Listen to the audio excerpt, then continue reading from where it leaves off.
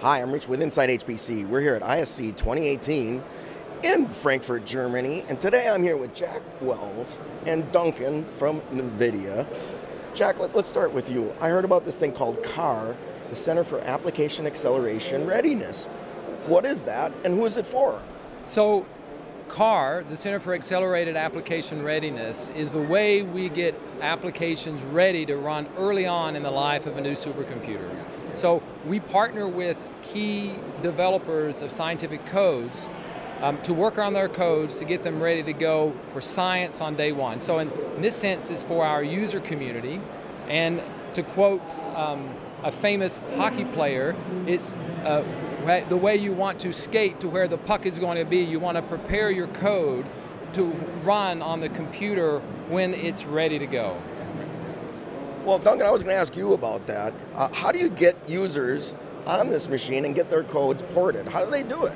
Well, first of all, I have to thank Oak Ridge because they're a founding member of OpenACC, and with them we conceived of an idea of a hackathon, which was basically an event where you could bring your own code and we could work with teams in kind of a competition format to prove out what acceleration they could get very quickly, like within a week.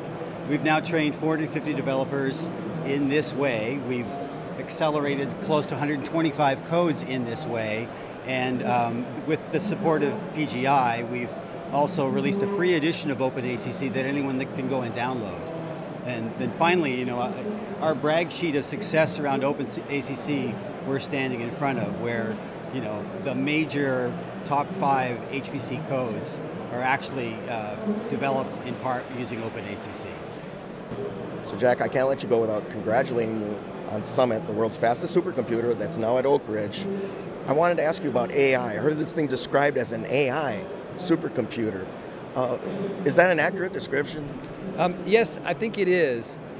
We think the machine is going to be very good for data-intensive workloads, data analytics and machine learning. Much of it's driven by the huge need that experimental and observational science projects have for computing. Over the last 10 years, because of the growth of data sets, their needs have been sort of pushed off the desktop and into the data center, off across broad areas of science and engineering. You're familiar with the famous hockey stick growth curves. Many, many different disciplines have such demonstrations of the growth of their data requirements. When we did our application requirement study in 2013, preparing for Summit, the number one thing that our users told us was that they needed more bandwidth, right?